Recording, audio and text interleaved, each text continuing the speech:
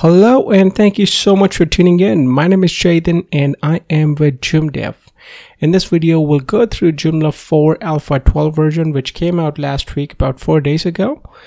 And the Joomla 4 Alpha 12 is another release for Joomla 4 that is getting us close to completion. We also know that the beta version is going to be released before the end of the year, so late November or early December we're going to see that, and that should have a lot more than these alpha builds have, so that should work. And the Alpha 12 version has the following things. If we look at that, various bug fixes from Alpha 11, so these are smaller things, and then merge of Joomla previous version, so these are anything that was released in these versions has been added. And this is a main feature for today's video, HTML mail templates, and we're going to look at this. So now the new version of Joomla lets you modify the common emails that Joomla send out using the Joomla backend itself, which is great for the end user. And on the technical side, it's improvement to MySQL 8 compatibility, so that would work as well. Now let's jump into the backend and look at what the mail templates looks like.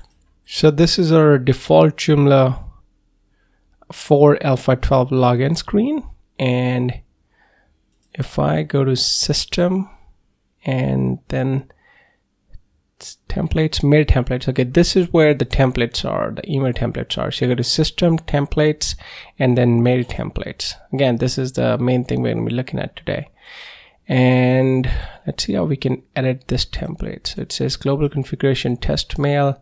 The mail is sent when you click test mail. Okay, can we edit this, or maybe can we create a new one?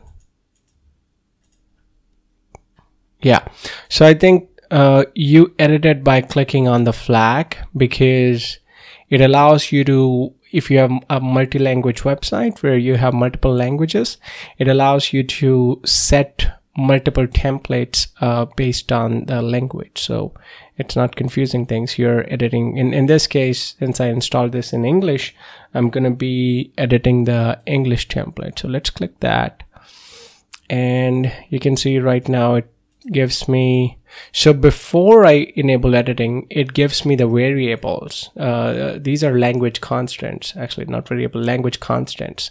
Now the constants are in language files. We can obviously, in previous versions of Joomla, we could override these using the Joomla's extension language manager, which we still can do, but specifically for these, I think we have the newer one. So we go ahead and do that, and you can see it says test from site name, and these are variables we can use. So if I think if I click this, it would just insert it. Yeah, it does. So you can kind of see, instead of saying test mail from Joomla 4 site, we can say this is a test email using SMTP or something like that. You could modify this, and once you're done, save it and send your test email, and you should be good. So that's one thing. That's how you edit templates, existing ones. There isn't an option to create new templates, at least not the one I can see.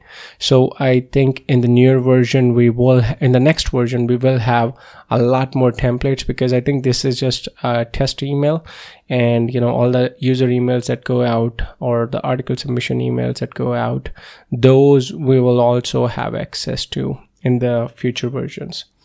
Let's sneak peek around and see what else is new in the Joomla version. So if we look at, now the design has been modified a bit again, so that's there. But other than that, we go to articles, and so the UI is modified, the button types are modified a bit, these tabs have been modified a bit, and this looks the same. This looks pretty much the same, so I don't see anything different here.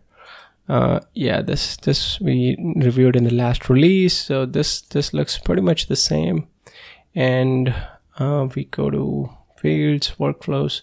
This is the same from previous Joomla 4 version. So again, I think there are a lot of minor improvements that anyone would oversee, but looking at this from a a standpoint where if we're trying to find new stuff, I don't think it's that simple that we can just go in and find new stuff, because it's just there are smaller improvement, like the layout of this tab possibly has changed, but it's hard to look at it or realize that it has changed unless we are specifically looking at it side by side.